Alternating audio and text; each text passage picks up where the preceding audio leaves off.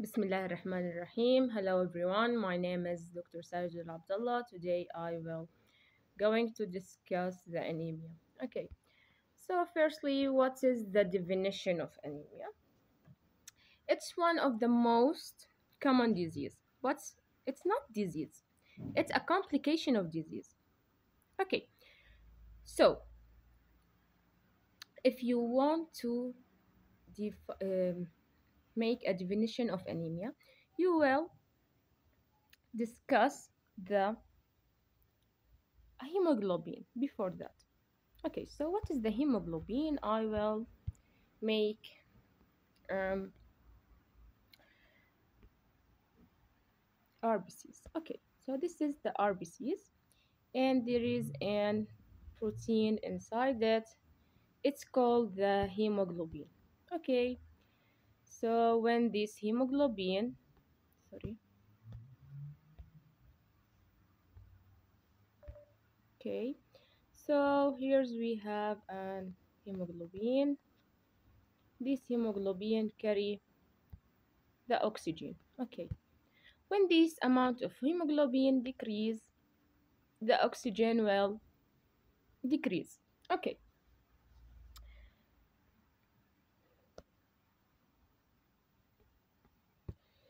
so the anemia is one of the most underdiagnosed condition, and if left untreated, it may lead to severe complications. Anemia, it's a reduction in RBC mass to carry the oxygen. Um, if the hemoglobin, um, it's the protein that carry the oxygen. Okay, if this hemoglobin decreased less than 30 in males and 12 in females, that will lead to what? That will lead to problems or the anemia. Okay, so the baked cell volume, it's volume of baked RBCs per unit of blood expressed as percentage. Okay, so for example, we have an 44 ml baked RBCs divided by 100 ml of blood is equal to 44%. Okay, so the hemoglobin, it's grams of hemoglobin divided by liter of blood, the mean corpuscular volume, a measure of the average of RBCs, and the MCV, it's equal to 10 multiplied by HCT. Okay, the mean corpuscular hemoglobin, it's a concentration of hemoglobin in a given volume of baked RBCs. And the normal value is from 32 to 36. Okay, so normal RBC morphology, it's characterized by donut shape with the central one-third of the red cells being paler or without a hemoglobin. This is assessed by the blood smear. Okay, so there is a special consideration in determining of anemia, like the acute bleeding, a drop in hemoglobin or HCT may not be shown until the 36 to 40 hours of acute bleeding. And the pregnancy in the third trimesters, the RBC and the plasma volume are expanded by 25 to 15%. So the labs will show the reduction in hemoglobin and hematocrit, often to anemia levels.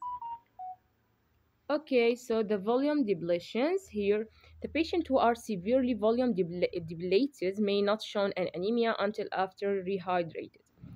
So what is the symptoms of anemia? And generally, tissue hypoxia, you know that the anemia is a reduction of RBCs to carry the oxygen, so that will lead to an hypoxia of the tissue. The patient will suffer from fatigue, muscle cramps, postural dizziness, and syncope, and exertional dyspnea. It's mean that the dyspnea during an exercise or stress, or the dyspnea at rest when the patient do nothing.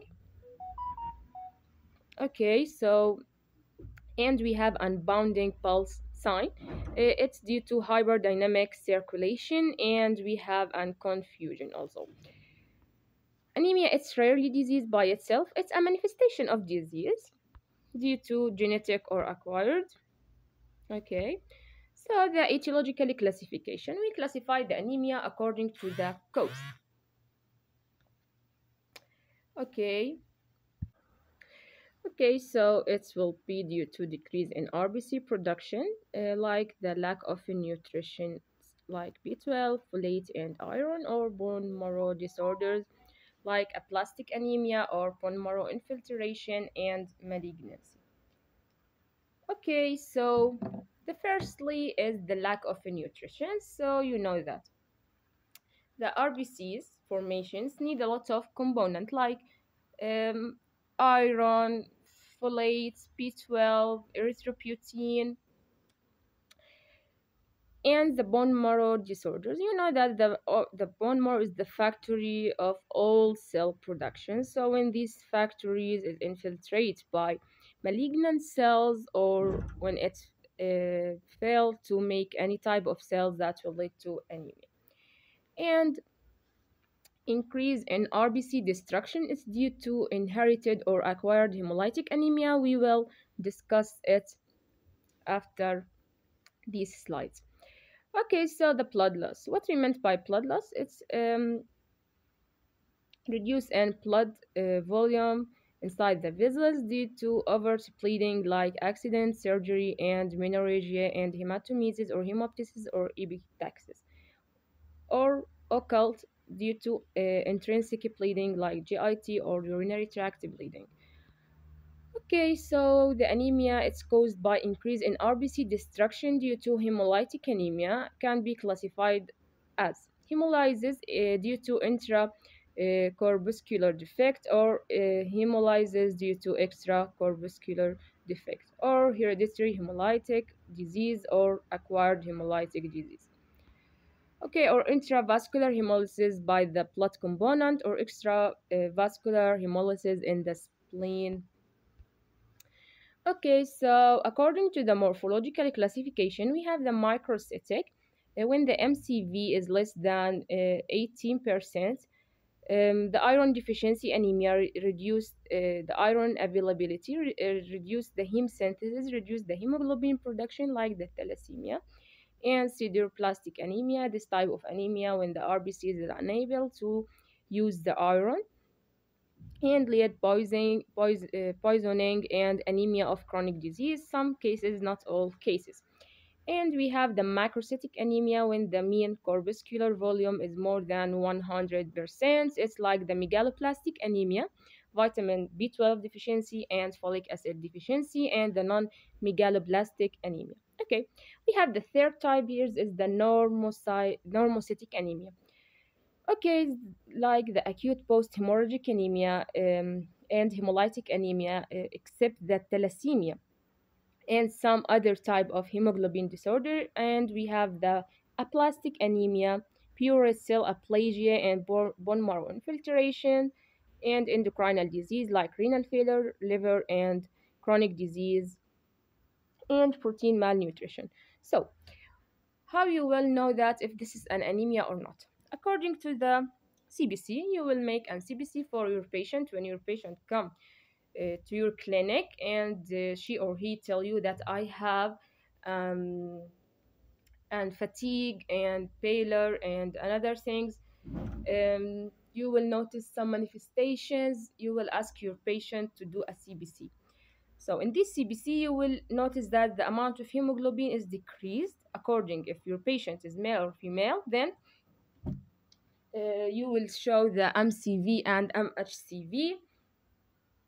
If the MCV is decreased, you than the normal, you will say it's a microcytic anemia. Then you will go to research to the causes of the microcytic anemia, like iron deficiency.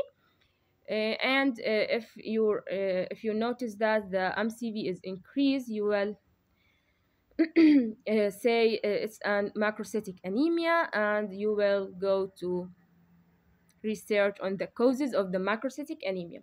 Then you have the normocytic anemia if the MCV is normal and the hemoglobin is decreased. So if the hemoglobin is decreased and the normal RBCs in normal shape at the blood film and in the CBC, you will think about the hemolytic anemia, but not the thalassemia and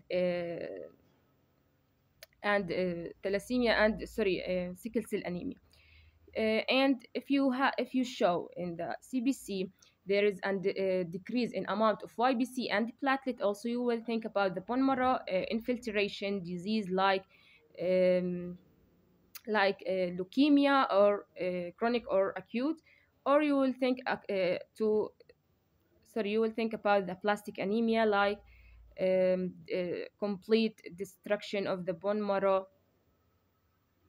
And you will notice if your patient have an endocrinal disease like hyperthyroidism or renal failure or liver cell disease, or if he or she have other type of autoimmune disease like systemic lupus erythematosus.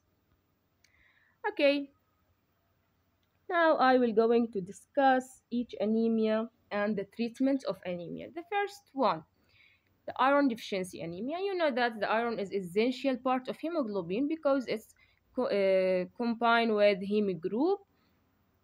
If there is no iron, that will lead to decrease the amount of hemoglobin productions, and the pigmentation of the cells will be pale than the usual, and the size of the cells will be less than the usual.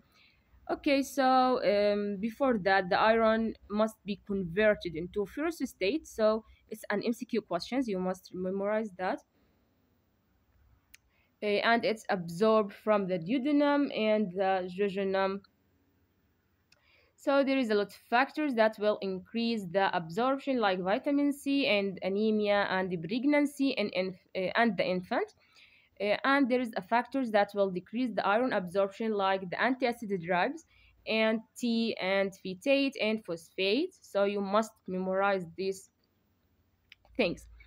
Okay, so what is the etiology? Inadequate dietary intake. You know that there is some female um, love and vegetable, and hate any type of meat or chicken.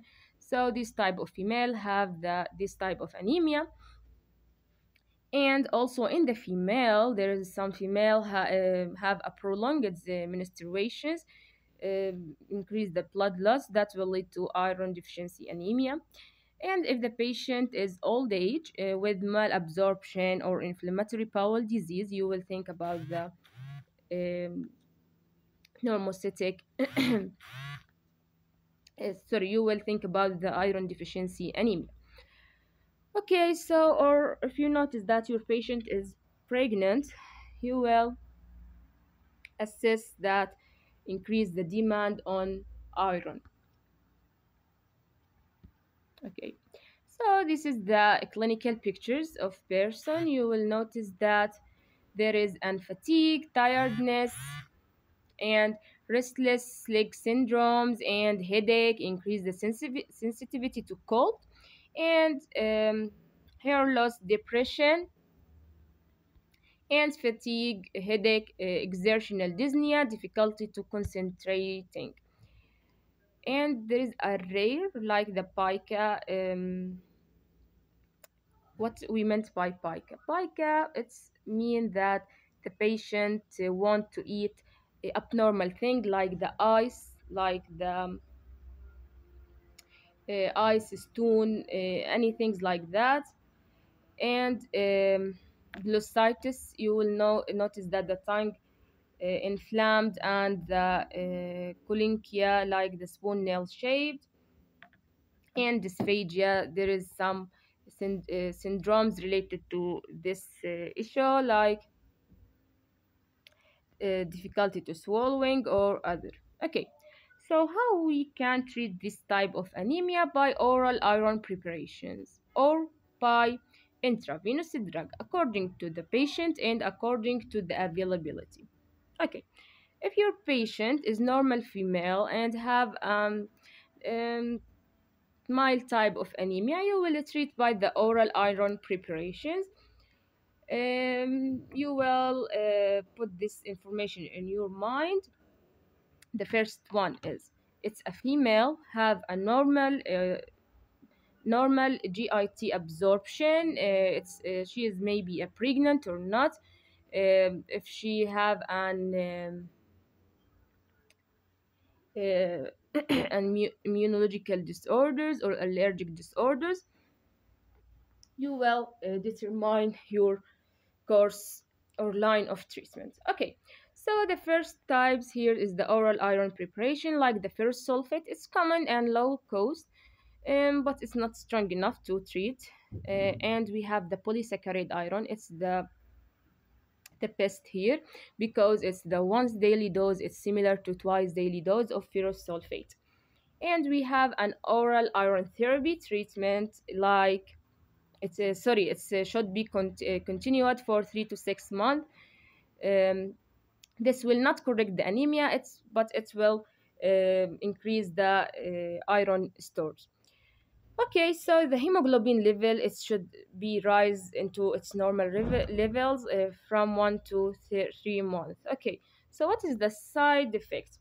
The first one is GIT upset. The patient will have a nausea, vomiting, epigastric pain, abdominal cramps, constipation, or diarrhea according to the dose. Okay, and if you have an pain, you will give an analgesics or reduce the dose. If you have an constipation, you will give anti-constipation drugs, or diarrhea, anti-diuretic drugs with the iron treatment. Okay, so other side, you have a dark stool. The patient will come to you and tell you, I have a dark stool after this type of treatment. You must be able to not contribute between the both things. The first one is the iron treatment or GIT bleeding or melena. Okay, so you must know that it is from the iron. And patient will tell you that I have a metallic taste or staining of the test. Okay, the teeth will be maybe يعني, yellow in colors. Okay, and the parenteral iron therapy, the indication here, unable to tolerate or absorb the iron, and in case of severe anemia, the hemoglobin is less than 7, it's not corrected by types of oral iron. So we have to type the iron dextran complex. It's intramuscular or intravenous. It's allergic type, and the iron sucrose complex. It's intravenous only, less allergic, and it's the best than the dextran. Okay. So firstly, before giving the dextran or sucrose, we must be uh, we must be completely know if the patient have allergy or not. By what? By doing a test for hypersensitivity reaction, and we must if the injection will be dextran, we must give a deep intramuscular injection to reduce what the pain and staining around this. So what is the iron toxicity? We have two types: acute, like accidental in children. You will notice the manifestation like necrosis and inflammation in gastric mucosa and shock and acidosis. So how we can treat that? By decontaminations plus drug antidote like TV deferoxamine and iron chelating agent. Okay, so the other type is the chronic. It's due to hemochromatosis and frequent blood transfusion, like the patient with sickle cell anemia or other type of hemolytic anemia. Okay, so iron will deposit in different organ like heart, that will lead to cardiac toxicity, or liver or pancreas. So what is the treatment? Venesection drug like the Dif- Dysferoxamine and deferasirox. So now I will discuss the hemolytic anemias. Okay, like the thalassemia, it's an autosomal recessive genetic disorders of inadequate production of hemoglobin genetic defect in either alpha or beta chains. So there is an it's a genetic disorders at the first. It's an important question, but it's not sex link. It's autosomal, and the clinical manifestation will be asymptomatic at the major person.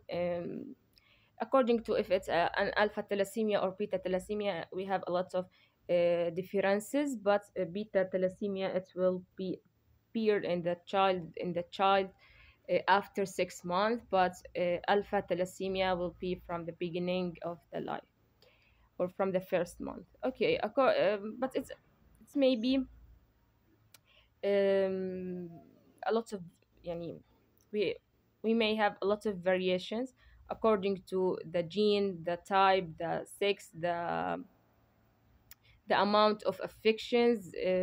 It's classified into minor, major, and intermittent, and each type have a special treatment. Okay, so the clinical manifestation, as we told, it's as symptomatic as major. Um, Life threatening may be at in severe cases like the beta thalassemia major and alpha thalassemia major, or hydrops fetalis alpha thalassemia major. Here's in hydrops fetalis, the baby will die at immediately. Okay, and we have an splenomegaly. The spleen will become enlarged and the liver will become enlarged in the size. Okay, and the sickle cell anemia, we have an abnormal beta chain genes of hemoglobin due to mutation in hemoglobin gene. It's a problem between the both protein, valine, and glutamic acid.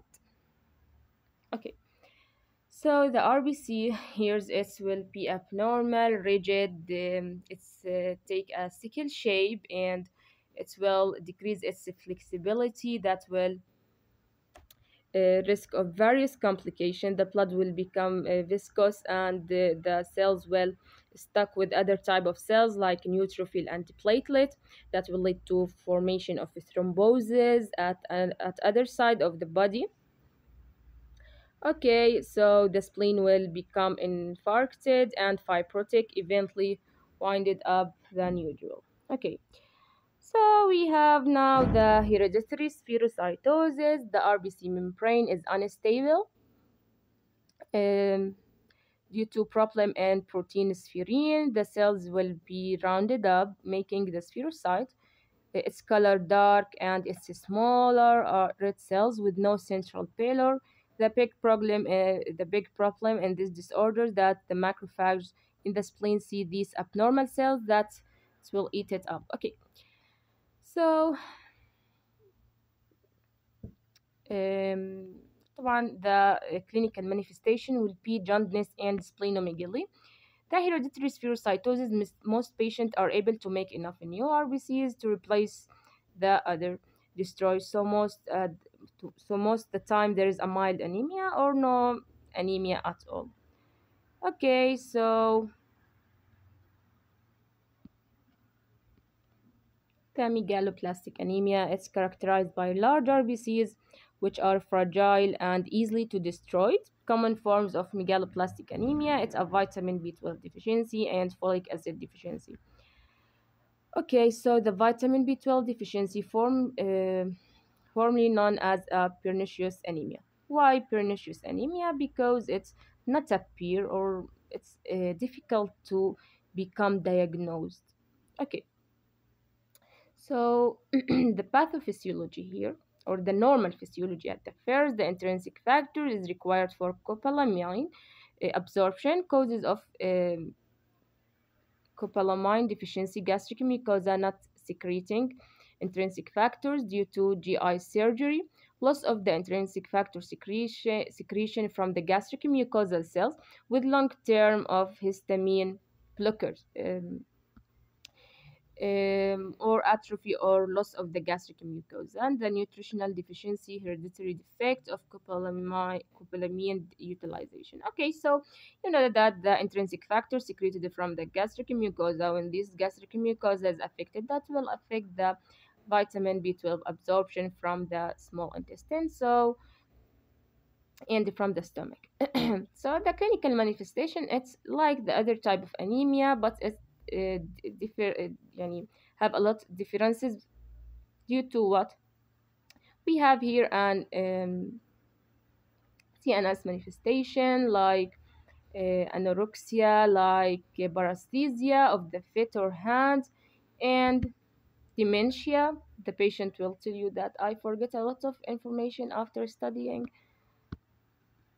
So, how we can treat this type of anemia? The pernicious anemia is will be continued for life, and gastrectomy will be continued B12 to all life, and impaired and GI absorption of B12 with some drugs.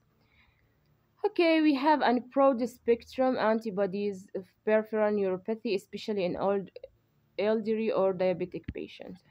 Okay, so here's we must give the diabetic patient B12 for all the life, and the elderly patient. So we have the other type here is called an folic acid deficiency. It's causes of the megaloblastic anemia. It's due to poor dietary intake and drugs that will inhibit the absorption, like the hydrofolate reductase, or drug that interferes with intestinal absorption and storage of the folic acid, like the antileptic, and the dihydrofolate reductase. It's like the methotrexate, anti-cancer, or antibacterial, like trimethoprim. Okay, it must give a routine prophylaxis during pregnancy to reduce the risk of neural tube defect, and alcohol abuse and the hemodialysis. The manifestation will be similar to copalamin, as we mentioned. The deficiency is insidious in onset, progress slowly, absence of neurological problems. So, at the note, we must give the B12 with the folic acid together, because if we give the folic acid only, it will mask the deficiency of vitamin B12. So, here's we have the erythropoietin. Erythropoietin is drugs that described to patient with chronic renal failure. It's well, as we know that the erythropoietin stimulate the RBC's production through decreasing of apoptosis and enhancing division and differentiation of erythroid progenitor cells and bone marrow.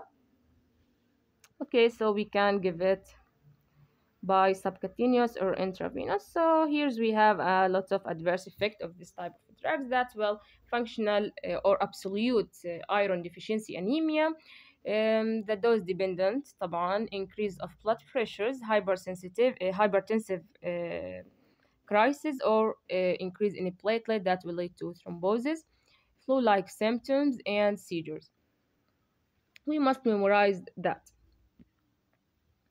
It's maybe come at essay questions. And here's we have anhydroxyurea. It's an oral ribonucleotide reductase inhibitor that can reduce the frequency of painful sickle cell crisis in sickle cell disease. It will increase the fetal hemoglobin levels, that will diluting the abnormal hemoglobin. So the hydroxyurea is important for patient with sickle cell anemia, because it will decrease the viscosity of the blood and make a vasodilation due to increase in nitric oxides, and it will decrease the stacking of sickle cell with the platelets and with the YBCs. So that will decrease the thrombosis and the decrease of the painful scale crisis. Okay, so I hope that will be benefit for you. Thank you for listening. I hope you will have, if you have any questions, um, contact me at my account or my email. Okay, thank you. Best wishes for you.